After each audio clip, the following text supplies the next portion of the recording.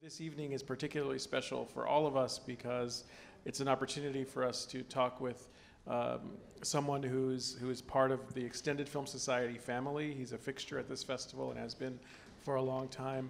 And this year he's participating in the festival in a new way than he has before, than he has in the past, and that's as a collaborator with another artist on this poster that is sitting right in between us. Please welcome Ed Lachman.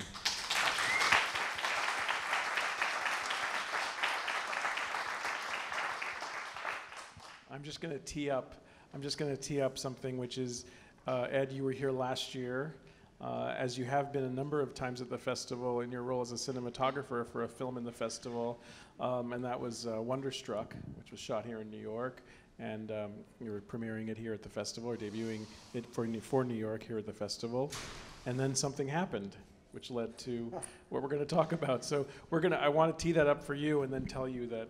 We're going to talk for 35 or 40 minutes, take some questions from you, and then you'll have an opportunity to talk with Ed more personally, and if you would like, purchase a poster, he'll sign it for you, and that'll happen a little later in the evening. So you were here last year, and then something happened. How did this happen? Well, it actually started at Telluride in Colorado, a small film festival, and I was at a dinner. Actually, this happened at a dinner also in New York. But at that dinner, there were the filmmakers that had films at Telluride last year. And I sat next to this guy, that's JR.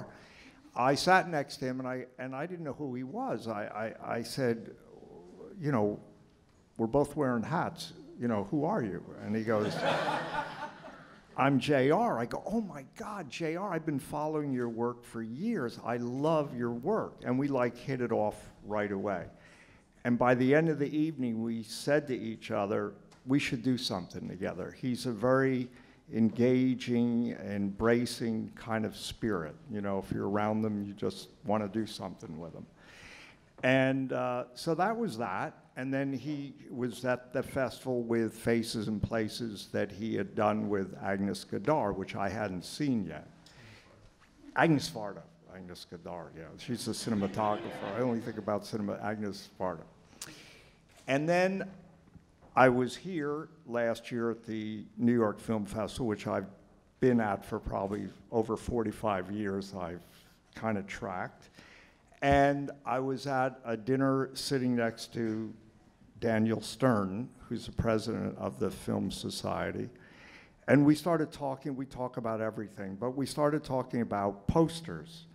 And I don't know what I said, but he looked at me and said, why don't you do the poster next year? And I was kind of a little in shock. I would go, well, you always give it, in my mind, you always give it to very well-known artists, and Julian Schnabel, which he's a well-known artist, but a filmmaker. And I said, well, let me think about it and see if I have an idea. So I had a lot of ideas. One idea I had was Hiroshi Tsukamoto, who does those images in a movie theater, like their old movie palaces, and you see the light from the screen illuminates the whole empty theater. And what I loved about his images is when I read about what his ideas were, he said he wanted to encapsulate the spirit of and the emotions and light of cinema in one image.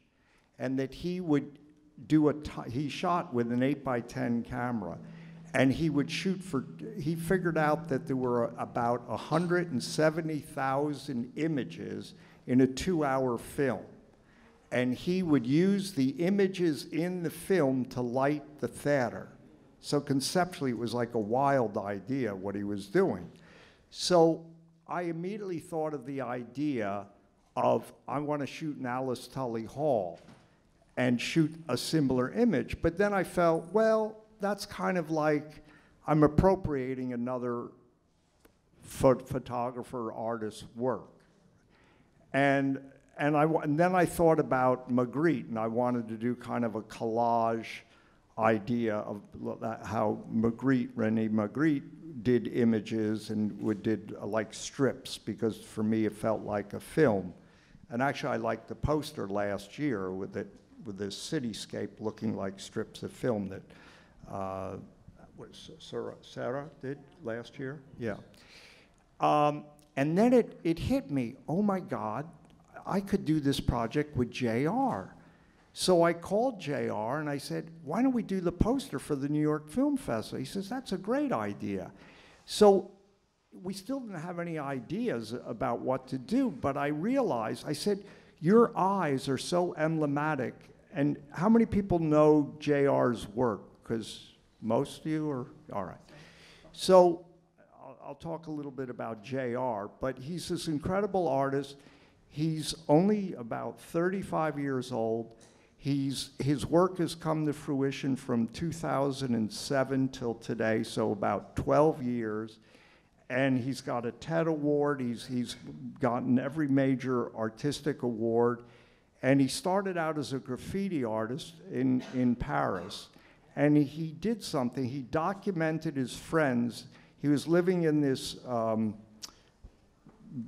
poor neighborhood, Cité Bouquet. Did I pronounce that right? Yes, Cité Bouquet.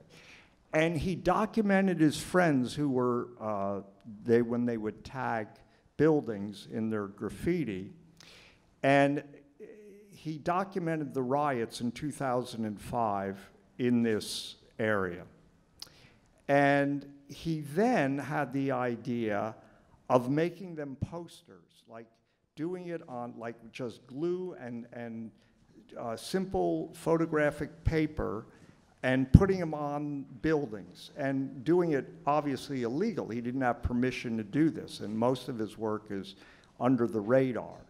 And it got a great effect, because what it does is his work kind of gives recognition to people that are nameless and faceless, and it starts a dialogue in the community. And so anyway, I started to think, well, what are the things about the New York Film Festival that were close to me? So certainly they're the filmmakers, and that's been my film school, has been the New York Film Festival and MoMA.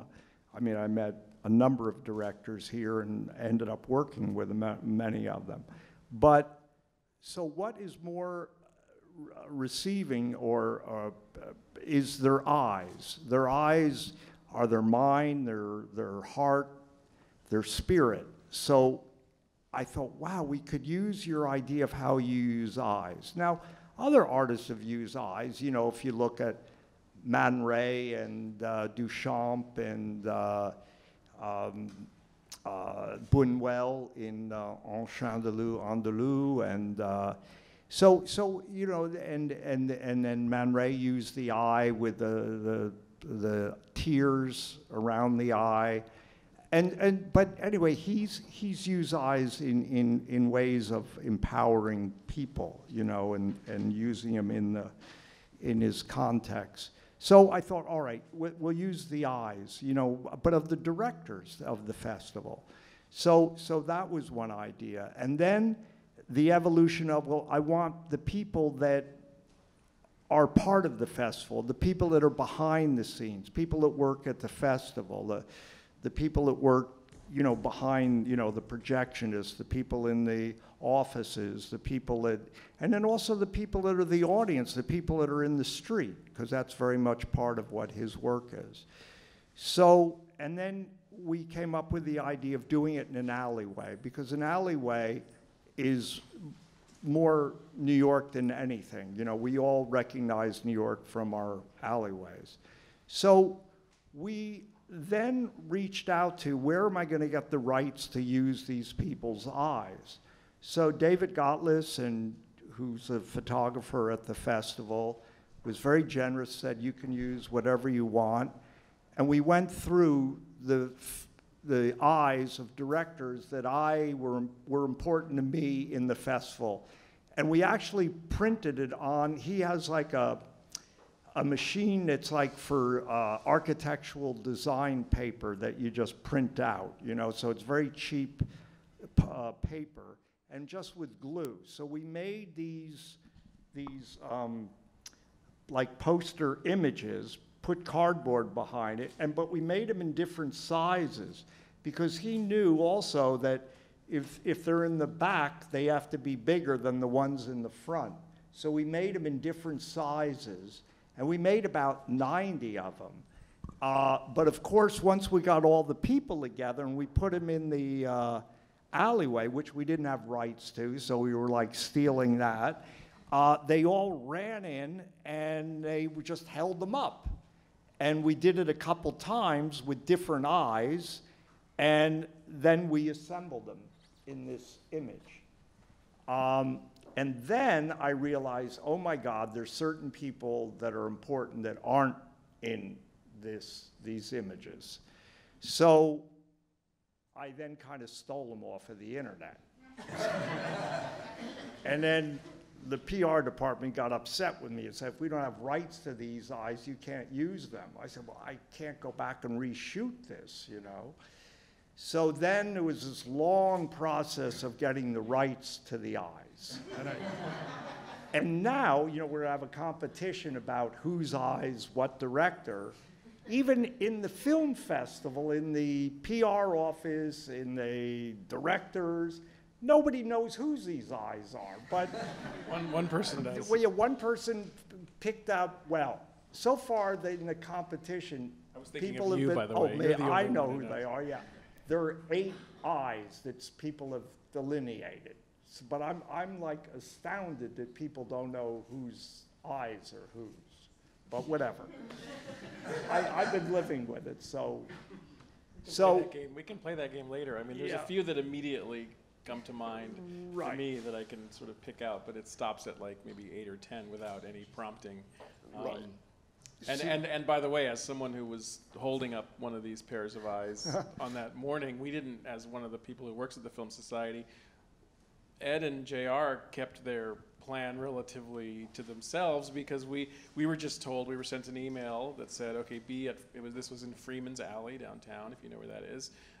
Be at Freeman's Alley at 9 a.m. on this day, it was in June, and just be there and wear, I think you said wear brightly colored clothing or, you know, but solid, brightly colored clothing.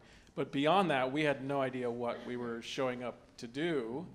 And we get there and Ed and JR have a set prepared and there's all these eyes printed on all these different size paper and then you guys just started placing people and there's people like up in other buildings and other coming off of fire escapes and Illegally, we didn't have rights to that building and so, and there's JR. We got JR in, but that was good. I actually had my image in, but I took it out because, you know, we needed more women. Actually, I showed it to somebody, you don't have enough women. So I made sure we had more women in it. So anyway, so my thank you to Daniel, because it was his idea to allow someone like me to do this. So I really appreciate it. Thank you so much. And it was a real challenge. And for me, it was like making a film. Like the reason I even reached out to someone else to work with me on it is because in the filmmaking process, I'm always collaborating with other people to create images. So for me, there was no great step or ego to want to work with another artist to create this image. And JR was so, how can I say, embracing, and it's all about what his work is anyway. I wanted to tell you more about his work than why I did it, and some of the things that he usually goes into underdeveloped areas and dangerous areas. He went into a favela in Brazil, in São Paulo, which was very dangerous. There was just like a murder of 3 people in a gang war. And he went in and he explained to people what he wanted to do. He wanted to give honor to the women in that community who are really the support for that community and have also suffered losing their brother, their son, their father and they got it. And he then photographed the women and then put them all over the buildings of the community. And then from even the money he got there, he built a cultural center for artists to go there and work in the community. And his work is very much like that. Recently he did a project on the border of Mexico and the United States where he went over on the Mexican side, and he was introduced to a family, and there was a 1-year-old child. And the child, if you've seen this image, it's remarkable. He built a 60-foot scaffolding apparatus and took a picture of this child, and the child's like peering over the wall into the United States. But what he did that was even greater than that is he then set up a table. One side of the table was an eye on the Mexican side. The other side of the table was an eye on the American side, and they had a meal together. And people passed food back and forth from the table. And he even had one of the border guards take his picture from the American side to the Mexican side. So he's always finding ways of engaging the community to go beyond the political context, to see each other as humans. He did this other piece in Palestine and Israel called Face to Face, where he took a priest, a rabbi, and an imam, and had them like mug shots, like make crazy faces. And then he placed those images on the Israeli side and then also on the Palestinian side. And what he said was the heroes of that were the people that allowed those images to be on their houses. So he's always finding a way of trying to connect the community in a way that what's not seen is seen, so it can start some kind of dialogue amongst each other.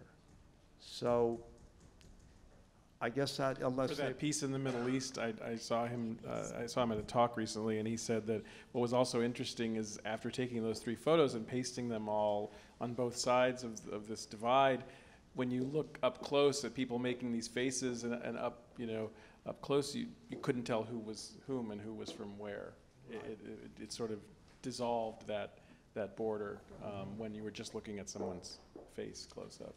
He's done another piece that's ongoing called Inside Out. He got $100,000 from the TED organization, and he put it in this project where people can send in, there's been 108 countries and 150,000 people he's done this for, where they send an image of anything of themselves, of their dog, whatever.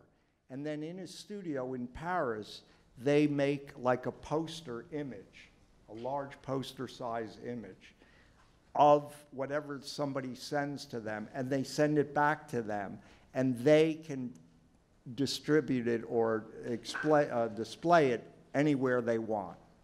So again, he lets them be a collaborator in his work.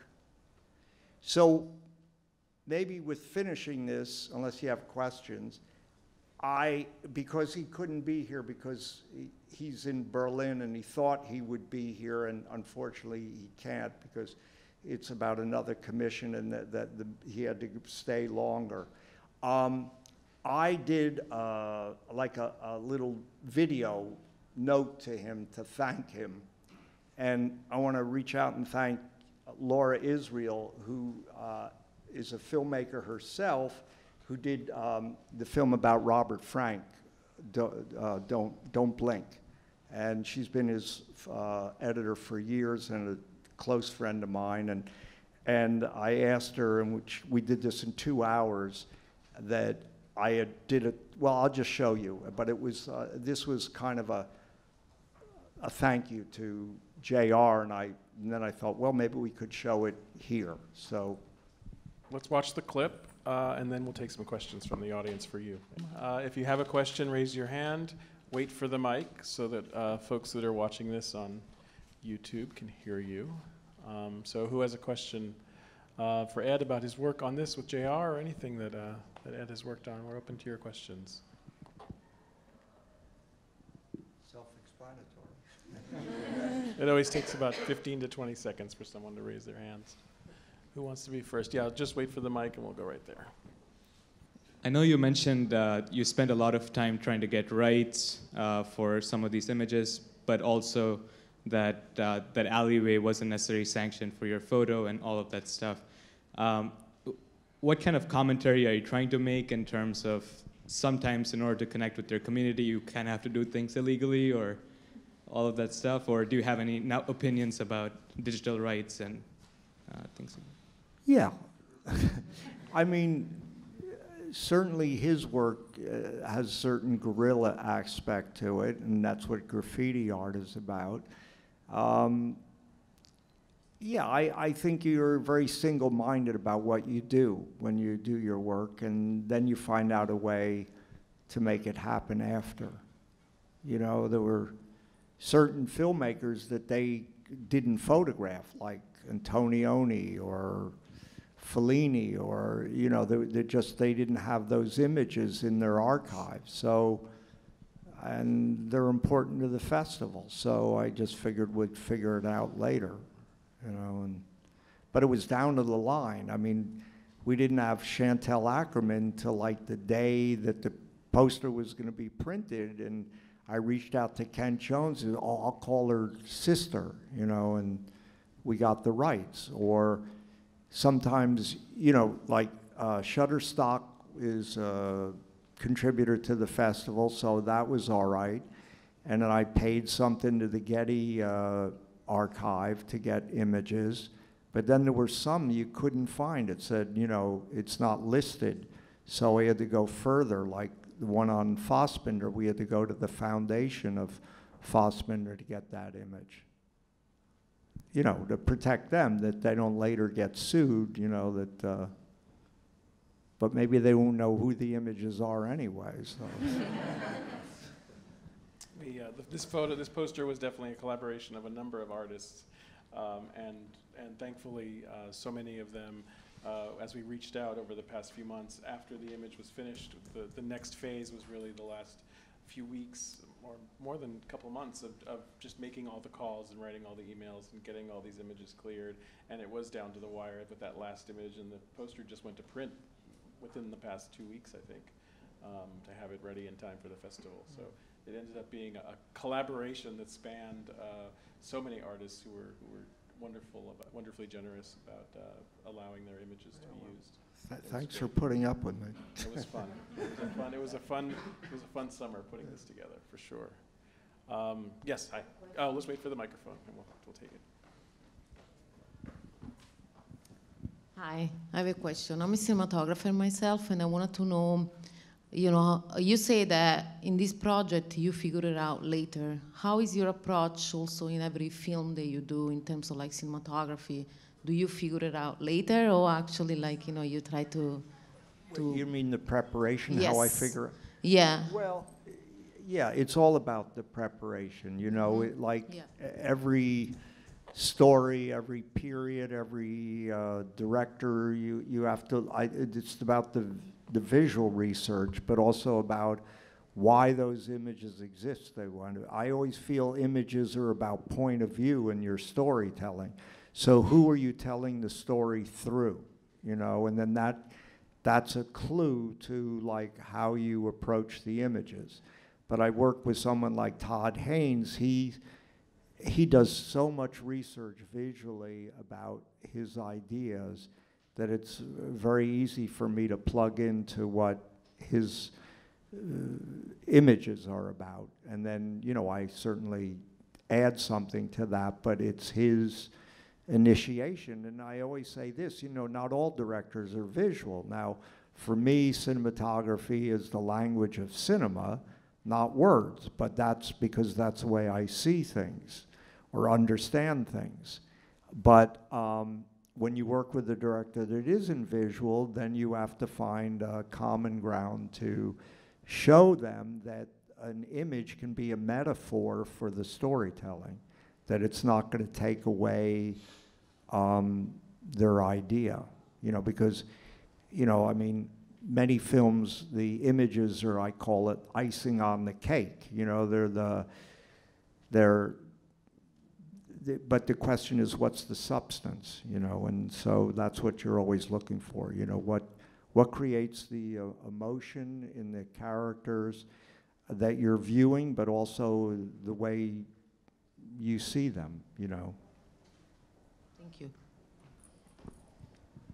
We'll come, let's go down here. Sort of coming off that question, how do you approach working with a director, and especially a director that maybe is your first collaboration?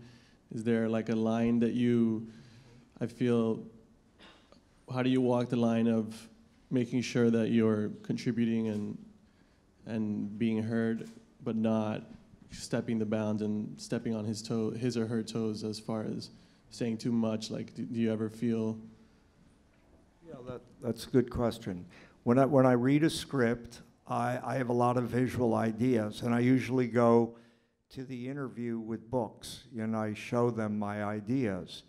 And I think that really, either the directors or some directors I found are threatened by that. They think like maybe they don't have the ideas yet themselves, so they want to know, you know, I'm sure I didn't do certain films because of that, because they thought, I don't know what they thought. I mean, I remember one interview I had, not mentioning the director, and I said, do you see the film as naturalistic or expressionistic? And he looked at me and goes, what do you mean? And I knew I wasn't going to do that job, you know? So I just think you just have to be very upfront. And even if they're not his ideas, at least he thinks I have ideas, you know? So I would say if you're a cinematographer, go in with ideas and say this might not be the only choice, but here's a possibility of the way I thought about it to approach the story, you know? And so you have to find your common language together.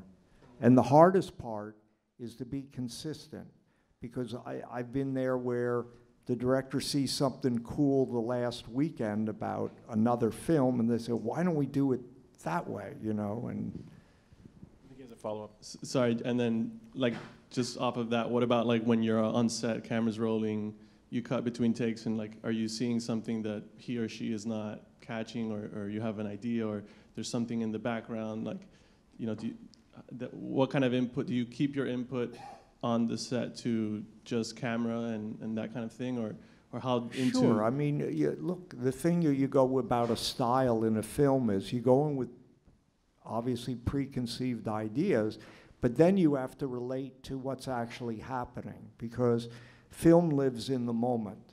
And I find directors that want to be rigid and hold on to an idea, they sometimes miss what's in front of them. And so you have to be open to those moments. And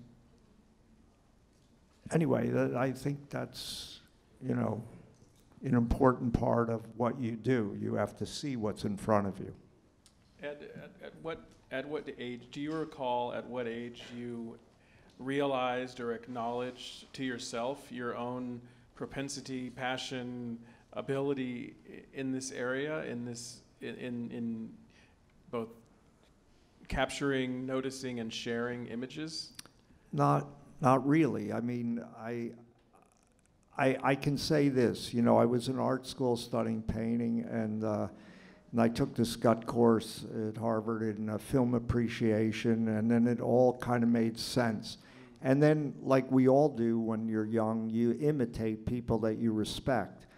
And only later did I realize the people that I wanted to imitate is the reason why I felt the way I did about images. And it was people like Robert Frank. I started with the Maisel brothers. So my background was really documentary, and I never tried to leave that. And so I love the found moment. I love images that you kind of discover in the moment, but I go in with preparation to find those moments. And Todd has become more and more that way. Todd has a great intellectual, visual capacity to stylize ideas, but now more and more he's more open to the moment. You know. Todd Haynes, that would seem to have grown out of your. I don't know, but it seems like I think he trusts. You know, it's about. I'll say it this way, it's about trusting images. You know, like you go into a situation and, you know, what am I going to get out of this? Is it going to work or not? But somehow you have to trust the moment you're in to create those images. Are there a common set of mistakes or I'll use the word mistakes, that younger cinematographers, less established or experienced cinematographers make in trying to find you know, I'm seeing films the last year of very young cinematographers that I'm like, wow. You know, I can tell you, you know, this guy, I just saw this film, Can You Ever Forgive Me? Melissa McCarthy is it? Melissa McCarthy is the star. She's the lead. Beautifully shot. I found out the guy's name. I called him up, Brad Trost, you know. Then I just saw the film, what? Sorry to Bother You. Yeah, sorry to, you know, sorry to bother you. Beautifully shot, you know. They did it for $2.5 million. I'm inspired by all these. There's a film at this festival, Happy Lazara, beautifully shot, young cinematographer. So. Thank you. Let's take some more questions. Let's go back all the way to the back, and then we'll come back up here to the second row. Hearing you speak about JR, I think it's maybe safe to assume you've seen Faces, Places. Wait, whether you've seen Faces, Places. It's safe to assume you've seen Faces, oh, Places. of course, yeah, I saw so. it. Yeah, of course. I was fortunate to see it here a few months ago, and seeing this photograph and thinking back to that film, with JR, it seemed as though the element of the eyes was such a strong topic. I'm wondering if that was ever at all a jumping off point in your initial discussions for this piece. Yeah, maybe you could elaborate on the conversation you had about the eyes, and there's clearly a connection to his work. No, I said to him, I said, JR, you know, your eyes are so emblematic of your work, but I realize what I'm trying to do with the poster is encapsulate what the New York Film Festival is. And like the statement I read from Sugimoto about these empty movie palaces that he photographed, that I really got the idea somewhat from him, say, how could I capture the emotion, the light, the spirit of cinema in one image? And so for me, it was also, how do you capture the New York Film Festival in one image? And so, well, one, I want to show something of New York, and two, I want to show the directors of the thing that make the festival, and then it's the people. You receive the images, you complete the images. And so it just kind of came together, you know. It wasn't, we just kind of did it, you know. It's like any work, you have a kind of a preconceived idea, and then you just kind of let it happen with you, you know, and you don't know how it's going to end up, but you go with your instincts along the way. Great, thank you. We can do a couple more questions. Why don't we go up here, and then we'll go towards the back. We'll go here to the second row, and I see a couple more hands. We'll do, yes. I have a question. With all the many different tasks and creative, you know, inputs that you have to have as a director of photography, is there one that in particular you enjoy the most? Is it the work with camera, lighting, or the processing as you still shooting film? And if within that, do you still operate? Do you like to operate the camera? And are you open to let the director operate if it's a shot the director wants to shoot it? All right, a lot of questions. Yeah, I only used to operate. Now, it depends on the size of the film. If the film is too big, I have too much to do, I can't operate. And also, some ways I can do more intricate things with an operator time-wise, but it depends on the film. And what were the other questions? If you have a preference on, if you have ever had like a preference to like lighting or operating. Oh. Like, Is there an aspect that you like? You know, when I would DP and operate, the lighting was the most important thing, and then the operating, I just got on the camera and did it. You know, people say, do you have certain things that are, you know, yours? You know, I you know, or consistent? Do you do things the same way in every film? I'm sure I have a sensibility about framing that's similar, even though I try to change that. Lighting, I can change lighting, you know, not fall back that I have to light things the same way.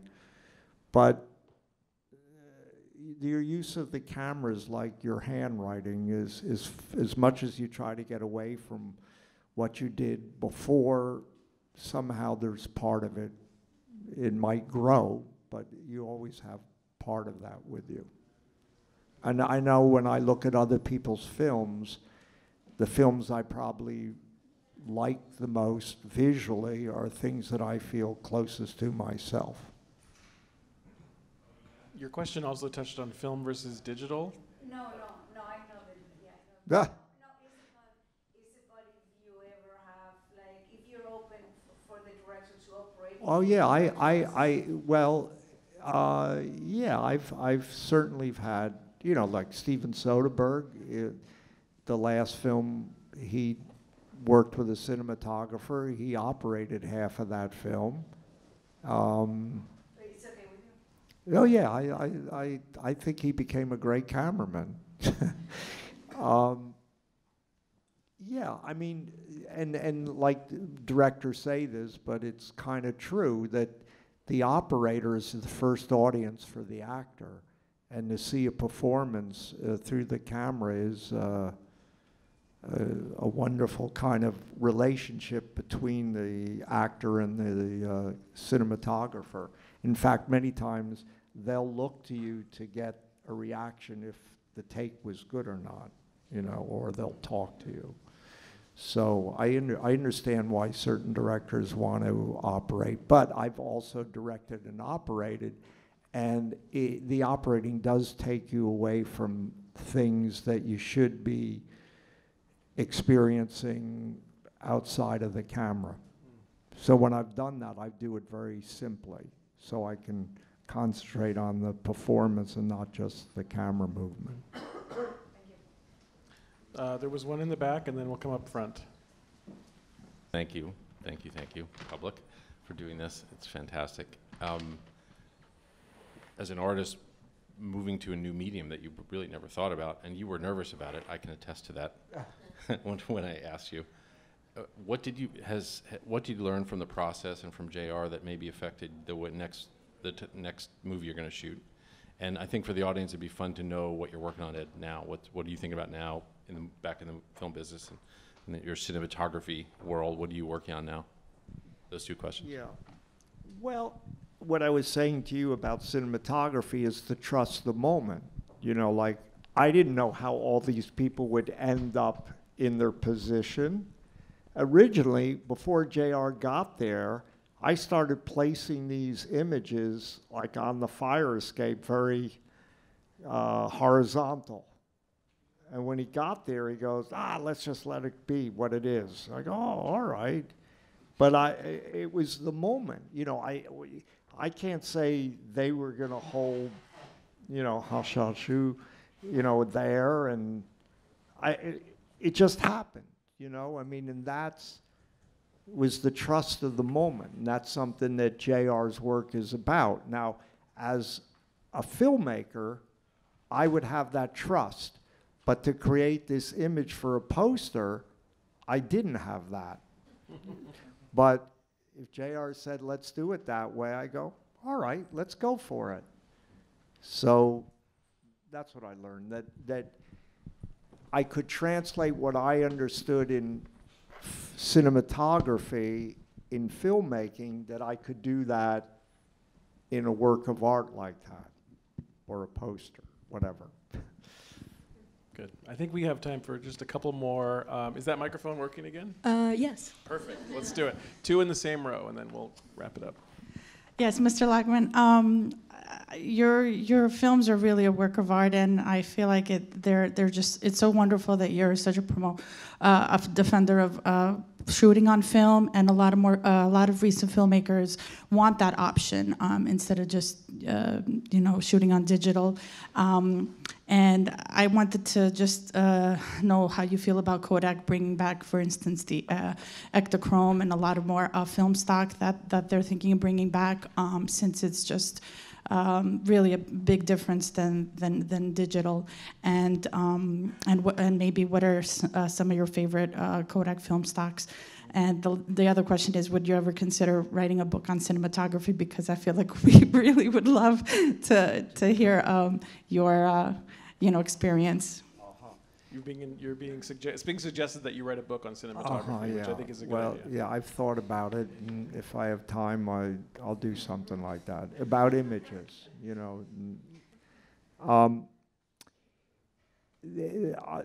I was instrumental in getting Kodak to.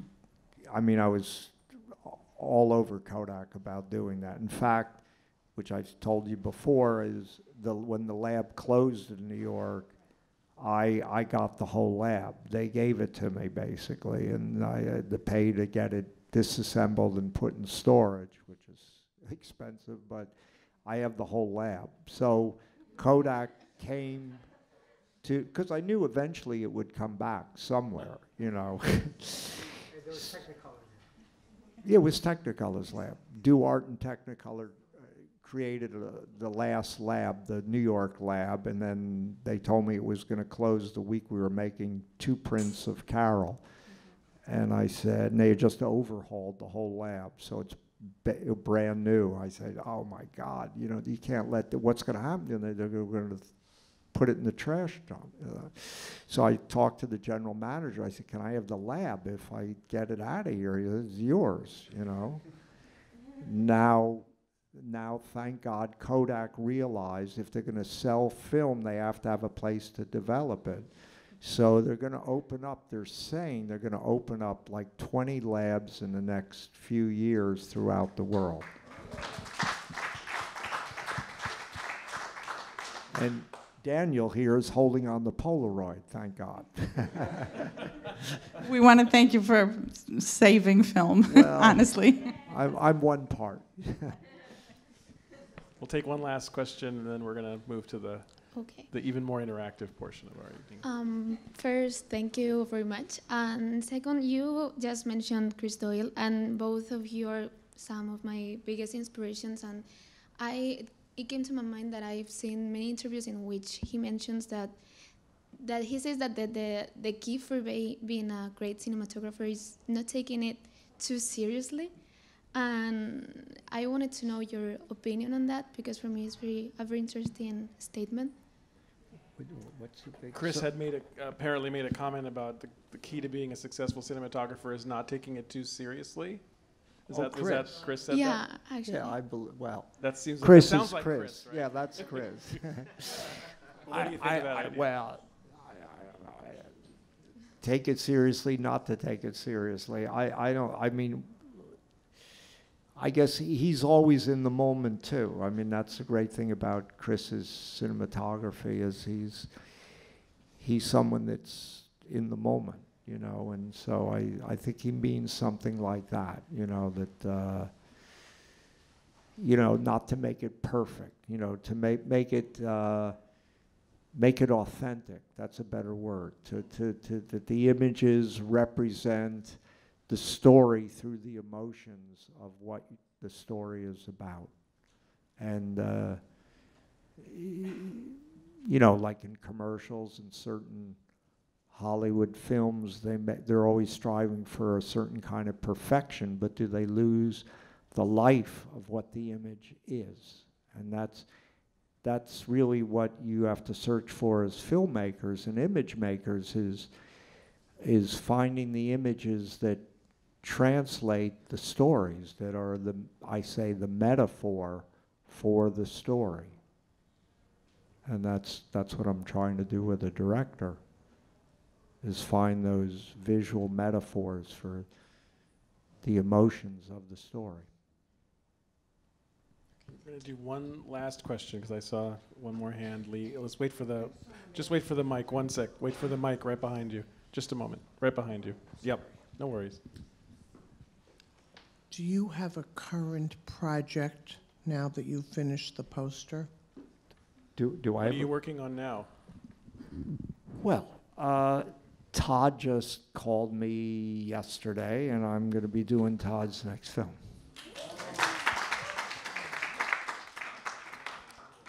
So, and we're working on a documentary about the Velvet Underground, but that's more of compilation and interviews. So I'm just doing the interviews for it. Sounds like some terrific next projects. Ed, first of all, before we move on, thank you for all of your just ongoing championing of this festival. You're a loyal attendee, and thank you for this wonderful work of art that you've given us. Well, this thanks year. for letting me sneak in for 45 years. Always, always. Thank you, Ed Lachman.